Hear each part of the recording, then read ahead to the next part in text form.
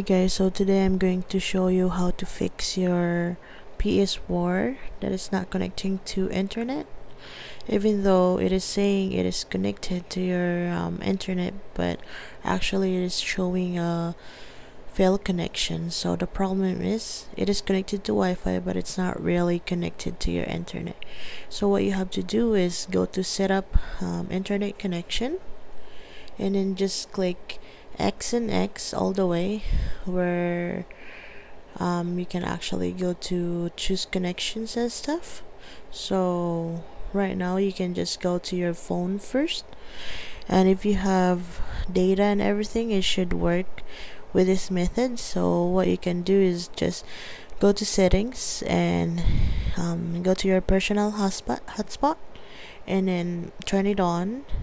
And when it's turned on, and then you can go back to your PS4, and as you can see, my iPhone hotspot is there, so you can choose that and enter your password where it shows from your phone what you set it up. So right now I set it up my iPhone password through my hotspot. So what we can do is just click OK and let it to connect, and let's just wait for a while.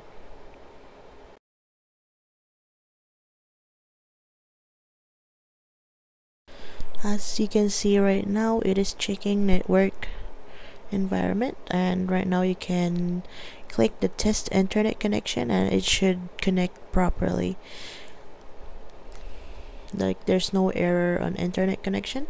As you can see, there's it's saying successfully connected to your internet connection.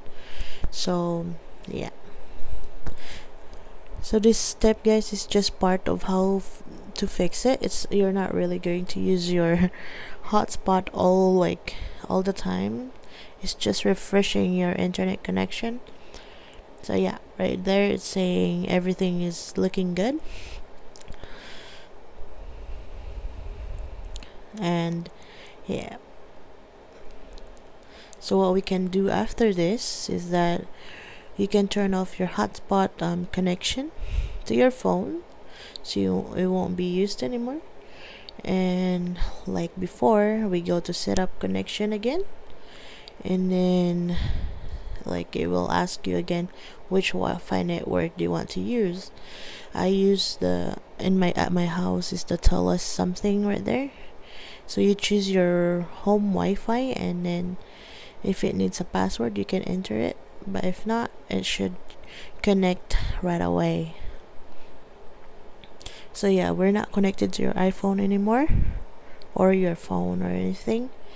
And just like before, test connection, and it should say right now from my home Wi-Fi, it's not failed, it is successfully connected already.